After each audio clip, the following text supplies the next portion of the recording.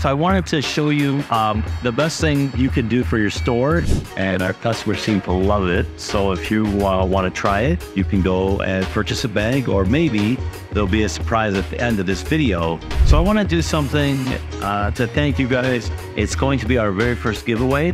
So let's say we have way too many apples. We turn them into applesauce quite a distance from our store. I would not recommend ever having a separate walk-in cooler for your store.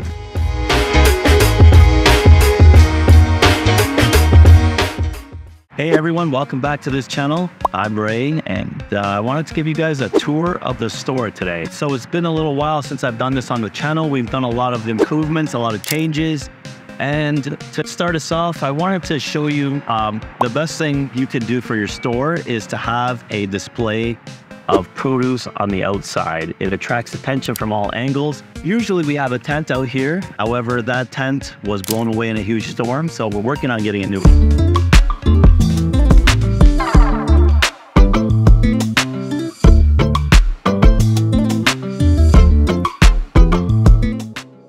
So welcome to our grocery store. We operate out of 1,600 square feet in Windsor, Ontario, Canada. We've been running this place for about 6 years now. And today I want to give you the full tour in detail so you guys can see exactly what we do, what we carry, the inventory that we like to feature, and some of the local products that we create ourselves. So as you walk into our store, we offer baskets. We really try to get people to pick up a basket because they tend to fill it and spend more. Or there's buggies on the right here.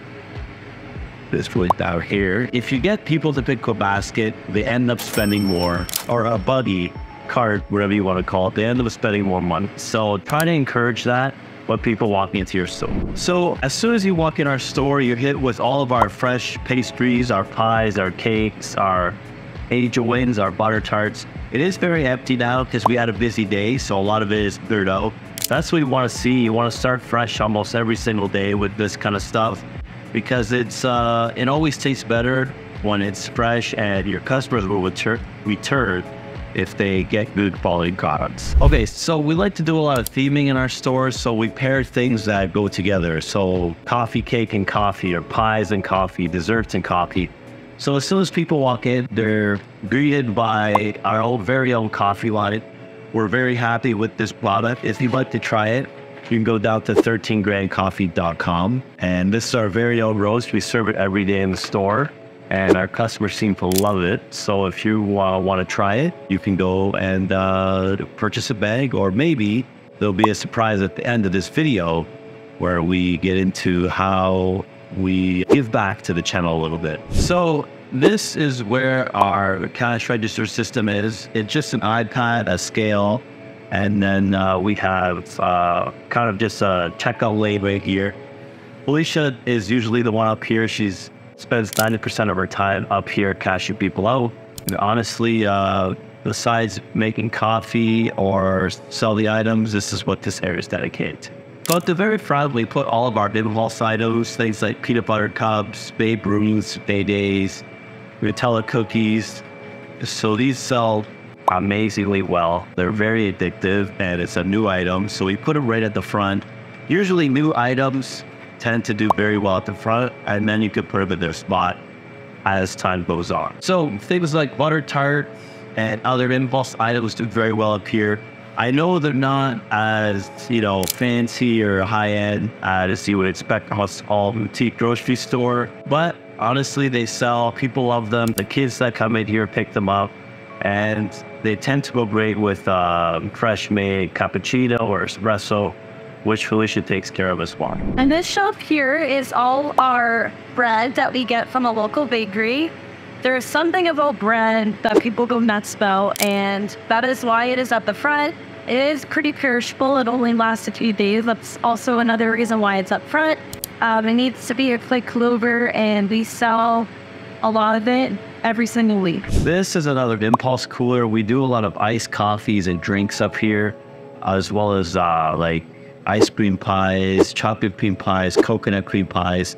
And people tend to pick this stuff up if they're having like a quick dinner and they need some dessert to add on to it. So if they're just coming in for bananas or tomatoes, we try to get them to pick something else up here. That's the whole point of this impulse section, is to build the average sale. Hey, so into these aisles here, we've taken some stuff down because we did close good light. But this was the basis of our store. These shelves were the basis of how we started. We started with just fruits and vegetables, and it was a very humble beginning, but we've grown it to what we see here. So I want to do something to thank you guys after 6 years of watching these videos, well, some of you anyways, and 6 years of being in this business. I want to offer kind of a surprise, and you'll find out what the surprise is in part 2. So if you want to be selected for this surprise, please comment on why you're subscribed to this channel. Hit the like button, and you'll be in the running for whatever this surprise may be. So the produce is the bread and butter of this store. Weird to say bread and butter of this store, but legitimately it is what we started with. It is a high rotating item, and it is a high profit margin item. So we have our produce section here, but we also have refrigerated items in our produce section over here, if you just call me this way. So everything's your grapes, berries, lemons, limes. We like to refrigerate these items because they tend to last longer. So we'll do a lot of cut melons at the bottom there. Our citrus, we like to do some vague lemons and lemons, oranges. And then if you follow me over here, we do some chopped spinach, chopped spring mix. We do some romaine, some iceberg, broccoli, all the refrigerated items that need to be stored a little longer are in this section here. So this is our grocery aisle, if you want to follow me this way. This is all of our salad dressings, our tomato sauces, our soups, our canned tunas, our olives.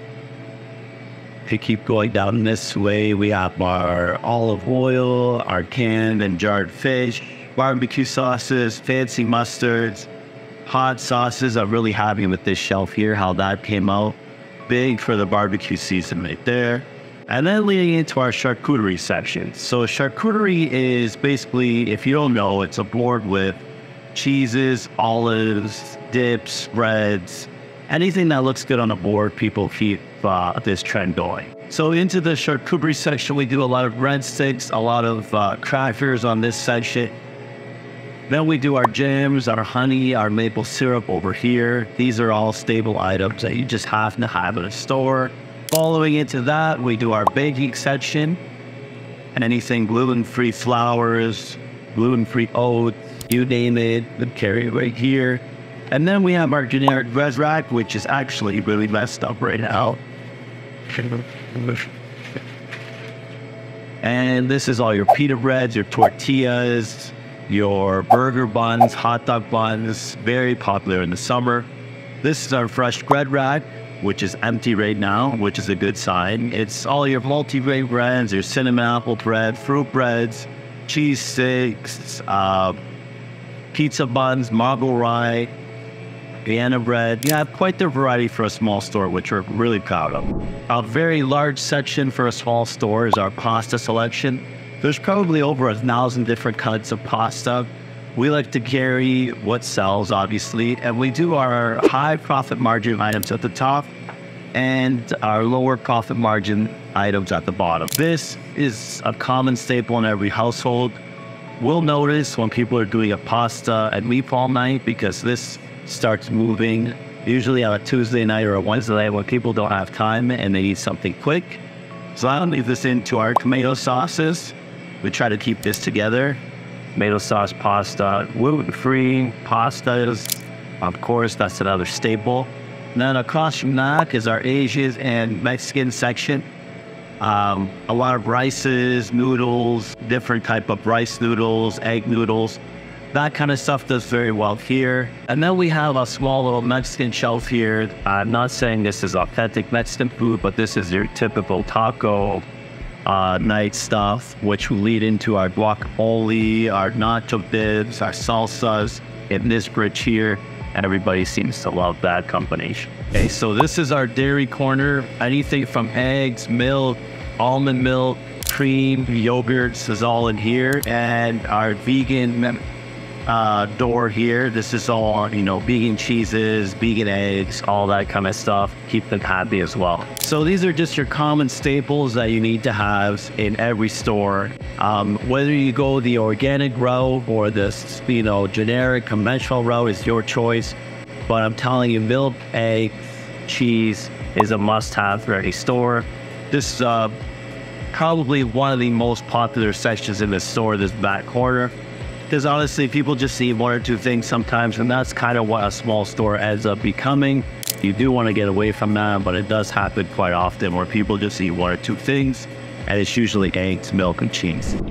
So that is part one of our store tour. Thank you for coming along. I wanted to get into the more manufacturing and food processing and prep food side of things in part two. So I'm splitting this video up into two sections based on that.